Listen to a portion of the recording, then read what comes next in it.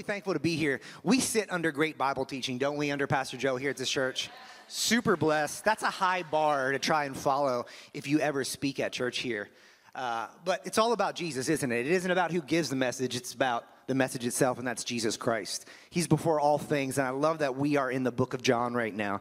So we're going to go through the Bible, and we're going to see what God is trying to say through the Gospel of John. If you're unfamiliar, just let me unpack a little bit where we're at, set up the context, and then we're going to go through about 15 verses, maybe 20 minutes. Then we're going to sing again, and then you'll be on your way to enjoy your Sabbath.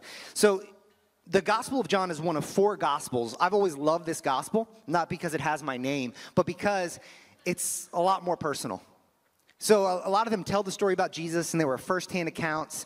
But John is the disciple that he says whom Jesus loved. He knew Jesus really well, but he sets up a precedent in that first couple verses of John that are putting Jesus in his rightful place, and that's Jesus as God, as Jesus as the ultimate authority.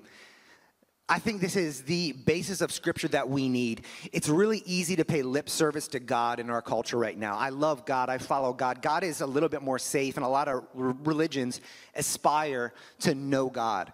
It's one thing altogether to say you know God, and another thing to say Jesus is God, because there's power in that name Yeshua, Jesus. That's where chains are broken. And Jesus is saying, I am now fully God, fully man. I'm God in flesh to take away the sins of the world. So in John, it starts out, it says, in the beginning was the Word. That's logos in Greek. And the Word was with God, and the Word was God. That means Jesus is God. All things were made through him, and without him, not anything was made that was made. We can say things right now and in our culture and say, well, the Bible never talks about that. Well, Jesus never says anything about this insert controversial issue in our culture. And maybe that's true. Jesus doesn't talk about things that happened 2023 in our culture. He alludes to a lot of them. But the problem is if you don't have Jesus set up as the authority of all Scripture, you're wrong in your context. If it says it in Exodus, Jesus said it. If it says it in Obadiah, Jesus said it. If it says it in Psalms, Jesus said it. He has the whole counsel of Scripture. That's all him. All things were made through him and for him. He is God in flesh. So the authority of all Scripture rests in Jesus. So we can trust that if it says somewhere in the Bible that is coming through the messenger of Jesus. I know we have parents in the room. Has anyone ever read the Jesus Storybook Bible to your kids? Anyone in this place? Ever heard of it? Okay, I grew up in a pastor's home, been around the things of God in the Bible since I was born. I wasn't really following Jesus very well at all when we had our first daughter. She's about 15 now. And I got that Bible. That helped me understand the gospel, the thread of the gospel throughout the Old Testament into the New, better than anything else in the world. So I would encourage you, if you're a parent in this room, grab the Jesus Storybook Bible. That'll open up your faith. That'll help you explain Jesus, how that thread of Jesus is through everything in the Bible. And that's what we need to get before we go into the Bible, that Jesus is everywhere throughout the Scriptures. He is the preeminent master of our faith. So we're going to go to verse 35 in John. What happens here is that we see John the Baptizer, John the Baptist, Jesus' cousin, just before here has baptized Jesus. That's almost like a coronation into ministry. Jesus is a rabbi, but John baptizes Jesus in front of all of his own disciples, and the Holy Spirit descends as a dove onto Jesus. So the next day after this, John was standing with 2 of his disciples, and he looked as Jesus walked by, and he said, "Behold, the Lamb of God." The 2 disciples heard him say this, and they followed him. Jesus turned, and he saw them following and said to them, "What are you seeking?" And they said to him, "Rabbi," which means teacher, "where are you staying?" And he said to them, "Come and you will see." So they came and they saw where he was staying, and they stayed with him that day, for it was about the 10th hour. One of the 2 who heard John speak and followed Jesus was Andrew, Simon Peter's brother. He first found his own brother Simon and said to him, "We have found the Messiah," which means Christ. And he brought him to Jesus. Jesus looked at him and said, "You are Simon, the son of God. You shall be called Cephas," which means Peter. The next day, Jesus decided to go to Galilee. He found Philip and said to him, "Follow me." Now, Philip was from Bethsaida, the city of Andrew and Peter. And Philip found Nathanael and said to him, "We have found him of whom Moses in the law and also the prophets wrote, Jesus of Nazareth, the son of Joseph." Nathanael said to him, "Can anything good come out of Nazareth?" Philip said to him, "Come and see." Jesus saw Nathanael coming toward him and said, "Behold, an Israelite indeed, in whom there is no deceit." Nathanael said to him, "How do you know me?" Jesus answered him, before Philip called you, when you were under the fig tree, I saw you. Nathanael answered him, Rabbi, you are the Son of God, you are the King of Israel. Jesus answered him, because I said to you, I saw you under the fig tree, do you believe? You will see greater things than these. So when I read and study the Bible, there's probably a lot of better ways to do it, and I'm sure Joe has a form and function of how you are meant to do that when you give a sermon. I just get incredibly curious about why it's in there and who were these people and what's the context and what we can understand. So we're just going to follow some really nerdy rabbit trails, and hopefully God can speak through his scriptures. Is that all right? Okay, who were the disciples? We can think they were just normal dudes, and they were. They were manly men. They were normal dudes, but there's a problem when we think of them in one context. So where the story of John right now is taking place in the region of Galilee in Israel. I should have put a map. That was really dumb of me. So you got like a big lake, the Sea of Galilee, and then the Jordan River comes south of it. So Jesus got baptized in the Jordan, then he's traveling north. We can have a perception that this region of Israel was a less learned region, that they were dumber men, less culture, but it's actually the opposite. They were extremely learned men. So in this region of Galilee, it was a major land to sea route. So you would come from the sea, you'd go through that area, you'd end up through Syria, and you'd go to other places within the world. It was a region of culture. It was a region of knowledge. These people likely spoke multiple languages. And how they viewed the scriptures in the Old Testament was very serious. So you could tell who a rabbi, a teacher was by the men who followed him, because when a rabbi discipled men in that time, it wasn't like a once-a-week Starbucks date where you'd go through a Bible plan on YouVersion at all. It was like you would leave your home, you might work a trade, but you would live with this rabbi, you would abide with this rabbi. His behavior and habits would become your behavior and habits. His interpretation of the Torah, the law, and the prophets would become yours. You would emulate this man. So for a Jewish boy in that region, this makes sense. Scripture training begins at 5 years old. At 10 years old, the oratora and the interpretation. So you can think about the men that Jesus is talking to. Their training in the Old Testament began at 5. At 10 years old, they probably have a memorization of the oral Torah, the first 5 books and the interpretations. At 13, they would travel to their first Passover, and they would probably know the Torah by heart. So if you go back when Jesus goes to the temple in Jerusalem and they say he's speaking like one who has command over the law, this is what he was doing. After 13, some students learning the law and the prophets, they learn a trade and they continue in their studies. Some don't, but it's likely these men did. Exceptional students who continue into adulthood, roundabouts 20, they take on the yoke of a rabbi and they leave home and follow that rabbi. So we know the men were well-versed in Scripture. They knew what they were talking about. They had it memorized. They were waiting for a Messiah. That's a rescuer. Why were they waiting? Because the Jewish people were under Roman law. They were subjects of Rome. So the Bible for them ended 400 years prior. And since then, the Israelites had come back from Babylon where they were in exile. They had rebuilt the temple. They were repopulating the land. And then the Ptolemaic kingdoms, Alexander the Great's leftovers ruled over them, and then Rome ruled over them. So they were subjugated. And the whole story of the Old Testament is a story of God's people making this peculiar people holy to him, giving them a law, blessing them, giving them a land, giving them a heritage, and them understanding God's blessing, and like us, they walk away. They see God's favor, and they get comfortable, and they walk away. And then God says, okay, I'm going to allow you to go through hardship. I'm going to allow people to take you as slaves. I'm going to allow all this stuff to happen so you return to me. And when you return to me, I'm going to be faithful. I'm going to bless you. So they're on this cycle. I can kind of relate to that cycle. For the disciples of John, the first 2 guys we talk about, they knew the Torah by heart. And you got to understand it. They didn't have Bibles like we have Bibles. They probably had a village scroll. So the law was commanded into their minds and their heart. And I think what we can glean very simply from this passage of Scripture is, I'm going to put them down to 3 things, is that when Jesus calls these men and calls us, he calls us to abide in him because Jesus has the authority to do it, because Jesus has supernatural power. He's not just a good teacher. So verse 35, it says, the next day John was standing with 2 of his disciples, and he looked at Jesus as he walked by and said, behold the Lamb of God. The 2 disciples heard him say this, and they followed Jesus. Jesus turned and saw them following and said to them, what are you seeking? And they said to him, Rabbi, teacher, where are you staying? And he said to them, come and you will see. So they came and they saw where he was staying, and they stayed with him that day, for it was about the 10th hour. John uses intentional language here.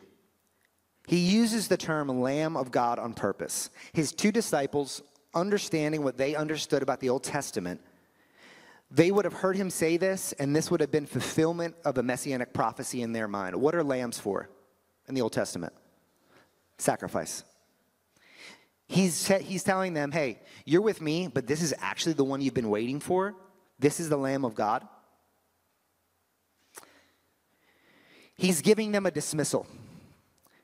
And what do they do from Jesus? They know that he's now God incarnate. He's the one who comes to rescue. They don't ask him for blessings. They don't ask him for money. They ask to stay with him. The past couple days, I was in me and my wife's homeland, which is Lancaster County, which is only an hour away, but it's a very different world. And we were at a funeral of the patriarch of her family, her great-grandfather. And that's not something to be sad about. He lived an awesome life, was married 70 years, 88 years old, very humble beginnings, has a legacy of generations after him with really healthy marriages who love Jesus and follow him just because of this one man's decision. That's an encouragement to me as a father that there's good data that shows if you make a decision to follow Jesus and live your life following him, 5 generations after you will be impacted. But where this wraps up in my mind is time. There's a Latin saying called memento mori. Has anyone ever heard it? Memento mori, it's Latin. It says we all must die. Reflect on your own death. It's a Stoic principle. I talked last night, if you've never been to a Saturday night service, it's a little bit more chill. And I said memento mori, and one jerk in the crowd was like, it's mori. I was like, all right, Latin scholar. The Bible talks about this a lot. In Ecclesiastes 7:2, it goes to, it's better to go into the house of mourning than to go into the house of feasting, for this is the end of all mankind, and the living will lay it to heart. These men want time with Jesus. What's the currency in our lives? It's time. If you know what it's like to make money, to lose money, you know that comes and goes. It's mammon. But you know time never fades away. Or actually, time will fade away. It's finite. When I think about how I use my time sometimes, I get a screen time notification that Apple sends out Sunday mornings. I don't know if you get the Sunday morning one. I actually think it's good they do it because it's usually like before church. And I was like, before I was getting ready to preach today, I'm like, such an idiot with my time. I'm like, how do I spend that much time on it? How many times can you watch people fall down? Or get choked out? I mean, whatever I look at, yeah. It's a sport, so it's not what I'm saying. Yeah. So these men just want to be with Jesus, and he's given them an opportunity to abide in him. And that's something, I don't know about you, I'm a reluctant abider in the presence of God. That I will fight it, I will claw it, I will search for distraction everywhere I can. I have a phone full of information, and I want to know all the information. You know what? I might be trying to spend time in the Word of God, but I also can figure out what is the highest point in any state in the U.S. That's wild information. You can know the highest point of any state in the U.S. on your phone. That's what overload does to us. But Jesus gives these men and gives us the opposite.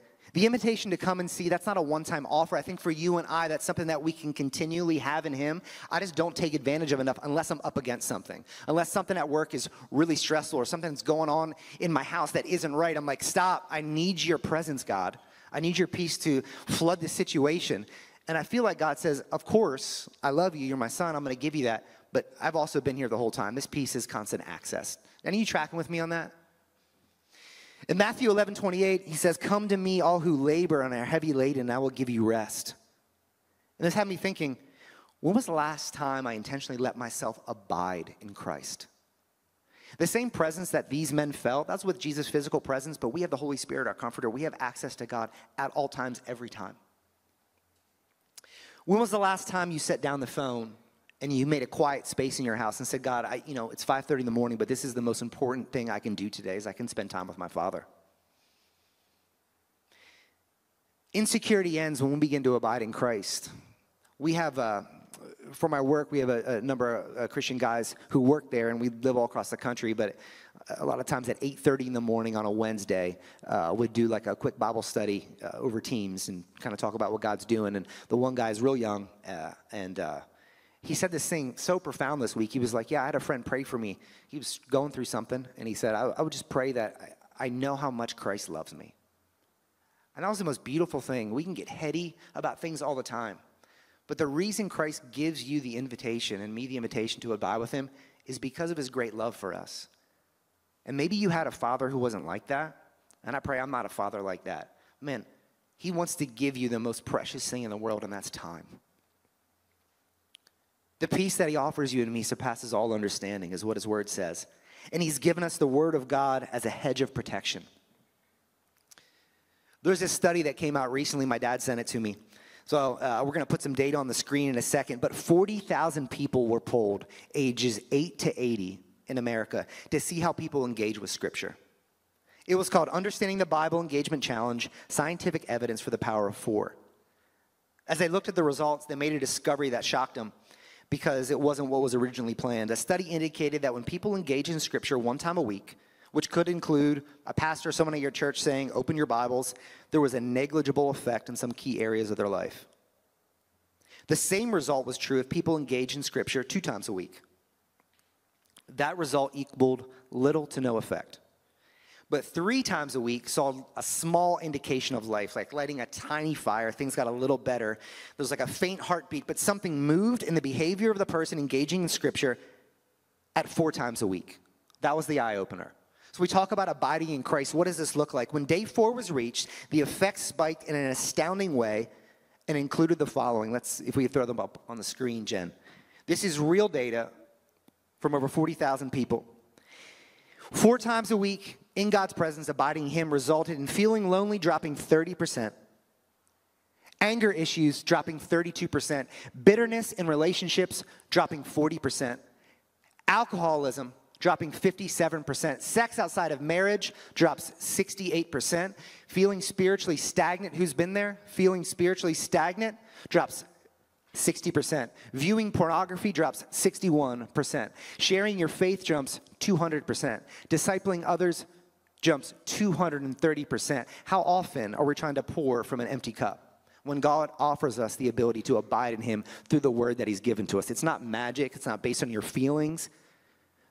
God is offering us to abide in his presence because of his great love for you and his great love for I. Come and see. That data was shocking to me. Not so much, I've gone through seasons of my life where I've spent time in God's presence more and spent time in God's presence less, but for the most part, it's been a pretty consistent habit. But I notice the times that I'm saying, God, I'm going to be quiet. I want to hear from you. I want to be in your word. Just the changes in atmosphere that he's done to my home is unreal. Man, and it's not that he makes life easier. I think some of the most chaotic times in life are times when I'm trying to spend in God's word, some of the most challenging and frustrating times, just seasons of life. But that peace that passes all understanding is real, and that's what these disciples are seeing. The reason Jesus is able to say this with confidence because Jesus has the authority to do so. John called him the Lamb of God because lambs are for the sacrifice. If we go back to the Old Testament, to Exodus, that lamb concept is right there. Because as the Jews were trying to leave Egypt, Pharaoh said no, his heart was hardened, and plagues would come, and Moses would say, what? Let my people go. So finally, the last time God said, hey, watch out. Here's what's going to happen. The angel of death is going to pass over these homes, and the firstborn male of the household is going to die unless you slaughter a lamb and you pour its blood over its doorpost. That's a brutal plague. We make God a little bit too safe in our liking. He is not safe. He's good, but he's not safe. So the blood was over the door of that spotless lamb. And for the Israelites, they were able to pass through and they were able to leave the land of Egypt. But that's foreshadowing of the gospel of the lamb who was willingly slain in our place for our sins. But Jesus isn't that one thing all the time. He's also the lion. There's over 300 specific prophecies. These men knew. They knew the Old Testament. They knew the prophecies about the one to come to save Israel and save the world. There's over 300 specific prophecies about who this man would be that Jesus, one man who is God, wrapped up. That's mathematically impossible. I love logic. I love arguing things of the faith. This right here is like the nail in the coffin. Jesus is the authority over all life and death. That same Jesus who is the Lamb, who is willingly walking to the cross in your place for your sins, is the same Jesus who was in the fire with Shadrach, Meshach, and Abednego. That's that same man. That's the proto-evangelion. Jesus is the one who after resurrection says all authority in heaven and earth has been given to him. Jesus is the one that at the last days will come back riding a white horse with a sword out of his mouth and a tattoo on his leg. Jesus is the one that when Stephen is getting stoned and Apostle Paul is Saul then holding the coats, who is sitting at the right hand of God, that position of authority. Stephen looks up and sees him. And what is Jesus doing? He's standing. He is not meek and mild. He is laying down himself willingly in our place for our sins. And what John is saying is, this is the one you need to follow, and he has the authority. So verse 43, it says this. The next day, Jesus decided to go to Galilee. He found Philip and said to him, follow me. Now, Philip was from Bethsaida, the city of Andrew and Peter. Philip found Nathanael and said to him, we have found him of whom Moses in the law and also the prophets wrote, Jesus of Nazareth, the son of Joseph. Nathanael said to him, can anything good come out of Nazareth? And Philip said to him, come and see. We've seen Jesus gather his first two disciples and have them follow him. And Jesus is known, they call him a rabbi, a teacher. And this goes back to Jesus' authority. In that day, there was two kinds of rabbis.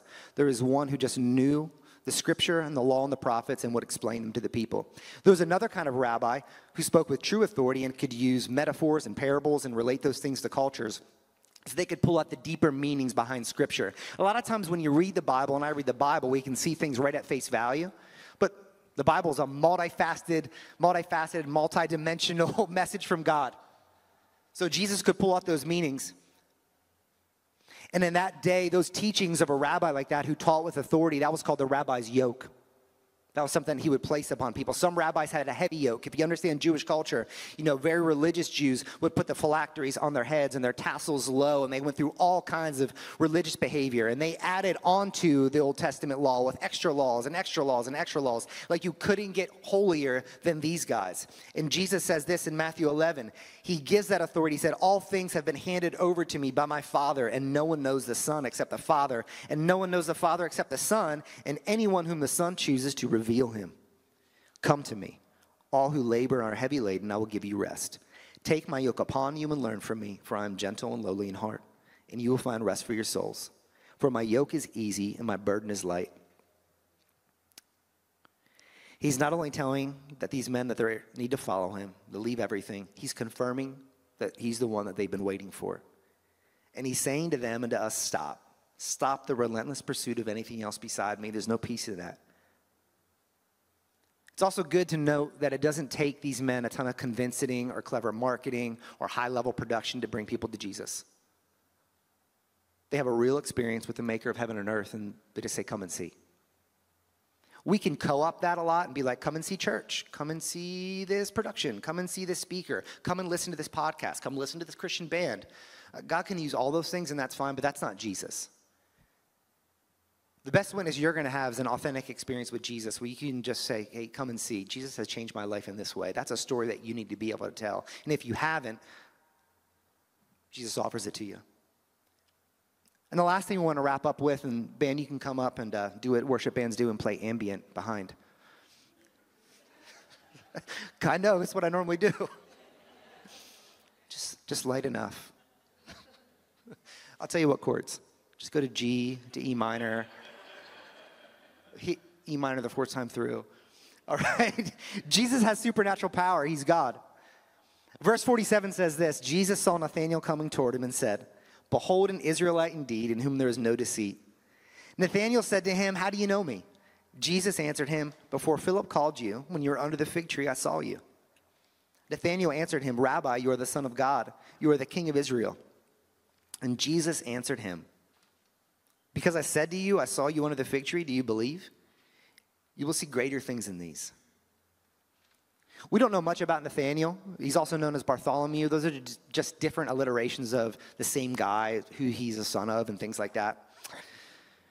We know that he was a religious Jew. We know he knew the Old Testament, and they appealed to his knowledge of Moses and the law and the prophets and just said, come and see. But church tradition tells us a little bit more about who this man was. So, normal guy, followed a rabbi, was with Jesus in his ministry on earth, saw all kinds of miracles. Jesus promises that you're going to see greater things than these. So he sees Jesus heal people, feed the 5,000, be crucified, resurrect in glory and power, then do all kinds of miracles for the time that he's on earth and ascend to heaven. You take these men who saw this, and some of them denied Christ, to after they saw him rise again, They went and spread the gospel around the earth, and every one of them was martyred except for John. Now, John was boiled, and he was sent to an island, which he got us revelation. That doesn't sound awesome, though.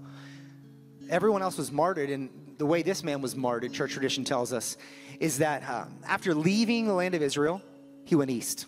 He went through Persia, spread the gospel there, started churches. He went into India. If you look at that kind of western coast of India, there's a pocket of Christians there that claim their lineage is from Nathaniel. Then he went back up to the region of the Caucasus in Armenia. Armenia is known as the first Christian nation. It still is. It's north of Iran, kind of east of Turkey, where the mountains of Ararat are. And there's a lot of Christians still in that nation because they've been so since the time of this man. And what he did is that he took that gospel of Jesus Christ. Someone said, come and see. And he took that to the king of Armenia. And the king of Armenia converted, but the king's brother who wanted power didn't like that. So the king's brother took Nathaniel, this man who knew Jesus, and he skinned him alive. He flayed him. And he left him alive like that until he could breathe no more. And then he cut off his head and he crucified him in front of people there. And then his relics were scattered, and history doesn't tell us much else about this man. It's easy to make Jesus a wise teacher. You don't have men who meet death like this for a wise teacher. There's been thousands of them throughout history. Buddha, everybody else, maybe a wise teacher. Jesus was God. You don't have someone who fulfills over 300 prophecies, mathematically impossible in Scripture, fulfill them all in one and say, all authority in heaven and earth has been given to me. He is that one. He's God. He has a supernatural authority to make these proclamations about himself. He sees Nathaniel before Nathaniel knows it. So what I see from that, if you go down to like a little nerd rabbit trail with me, is that he is a being who exists out of our space and time.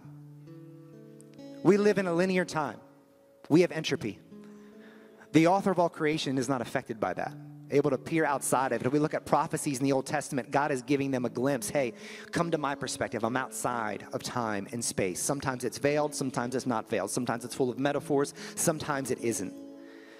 When we talk about the fear of God and the dread of the one, that isn't like fear of retribution or punishment. What that is that is an awe and wonder of his majesty and his glory. And a being like that is worthy of our worship, is he not? He is worthy of our fidelity. He is worthy of our submission.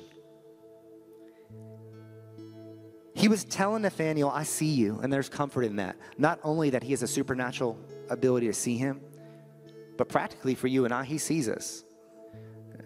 In Psalm, it says that he knows our frame. And Jesus does. That's why he's a man. He felt everything we feel. He sees us and he sees our sins, past, present, and future. And he still chooses to go to the cross. And I believe he goes to the cross and he knows each one of us by name. We're in his eyes, and he says, no matter what, John, I take this pain for you because I love you. Insert your name there. These men who followed him, some who denied him, once they saw him rise in power, they willingly gave their lives unto death because they trusted him. I think some of us, me, need to recognize Jesus for who he is and stop making him so safe in our comprehension. He doesn't force himself on us. He gives us a choice. But he's bending the fabric of time and space just to show you his love and his kindness and giving you the opportunity to abide in him, because that's where peace rests. Could we bow our head and close our eyes?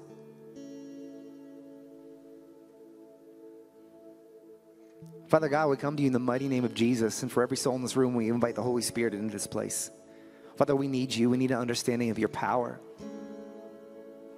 Your word says, ascribe to the Lord the glory due his name, and you're worthy of all glory and honor and praise. I pray peace over everyone in this room. If you're watching online, peace over you right now. I pray that each of us will carve out time in our day to abide in you and understand your great love, and you would empower us to do great things according to your word, according to your glory, God. In Jesus' good name, amen.